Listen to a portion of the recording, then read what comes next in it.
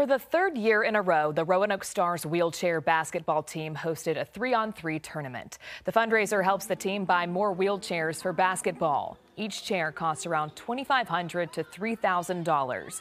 Coach and founder Jacob Tyree says he wants more injured people in the community to be able to play an adaptive sport.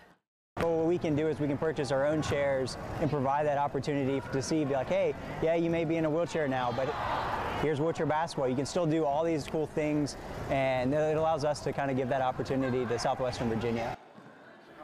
Tyree says he hopes the event also gives a new perspective on what's involved in adaptive sports.